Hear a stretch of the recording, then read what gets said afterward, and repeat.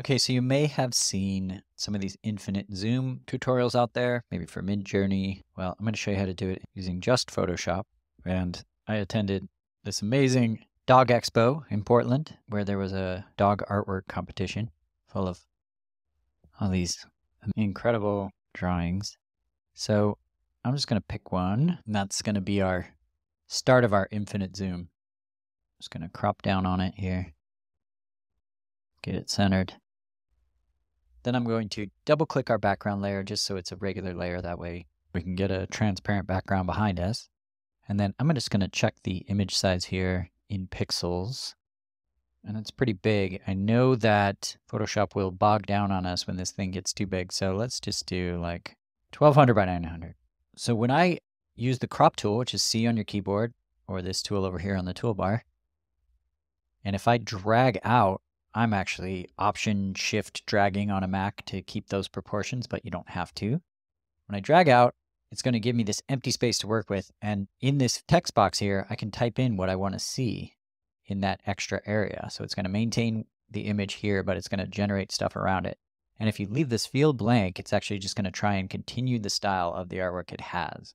So you can see it did a pretty good job of just extending the canvas in the original style of the artwork. So now that I've got that, I'm going to drag out a little bit further. And this time, I want to see a field of watercolor flowers and watercolor clouds, the sky. And over here in the properties panel, you can see some different variations. I'll go with this one. I'm going to zoom out again. This time, I'm going to say crowd of lumpy dogs staring off into the horizon and a rainbow in the sky. All right, big old rainbow. I think our first one's the best. If we didn't like any of these, we could hit generate again and just keep going and get this thing looking beautiful. But it's pretty dang amazing right now. So I'm going to crop again. And this time, I'm just going to make it a little bit bigger. And I'm going to say a gilded picture frame surrounding the watercolor painting. I don't know if I'd quite call any of these gilded. They look a little wooden to me, a little faux gold, but we'll take that. Okay, so this is our zoom material. If I were to flatten all these layers and then resize my canvas back to what we started with, 1200 by 900, you can see our image is still here. If I drag it up, you can see I've got the rest of the stuff that we created with the generative fill, but now we're essentially back at our own starting point, but with the rest of this image. So what we want to do is create a video timeline. The three properties it gives us are position, opacity, and style. What I really want is the transform property because I want to transform the scale. The only way I've found to do this in Photoshop by saying zoom, and it gives us these two keyframes. And now you can see rather than position, we've got transform. That's the only way I've figured out to get transform. And so really what I wanted to do is zoom in until we're at our full artwork size here.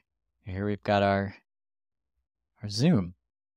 So obviously I only did a few generations here and you could just keep going, but this also doesn't give us an infinite zoom effect. And if I wanted to do that, we're going to need to get to a place where our generated fill has some element of the starting image. So let's work on that.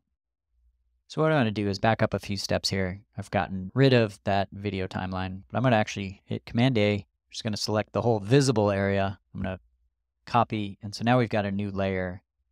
And this new layer is just our starting image. I'll hide that. Still got this other one with our frame. So I'm going to scale that way down. Let's say 10%. And behind it is going to be this big old dog. And my goal will actually be to get it so that the dog is not visible at all, just maybe the grass or the sky. So let's scale that up, say 500%. If we were to drag this down, you can see we dragged it down 1700 pixels there. Let's actually go down to 1800. That's good. Now we got pure blue sky with this little picture frame in the middle here. So now if we create this video timeline, we're going to merge our layers. We want to get that transform again. What we want to do is we did it 500% bigger. So the inverse of that is that 20%. So we want to scale this down from this starting size, 20%, and just drag it up into the center here. And now that's going to give us, basically, that thing is so small, I don't think we'll really notice.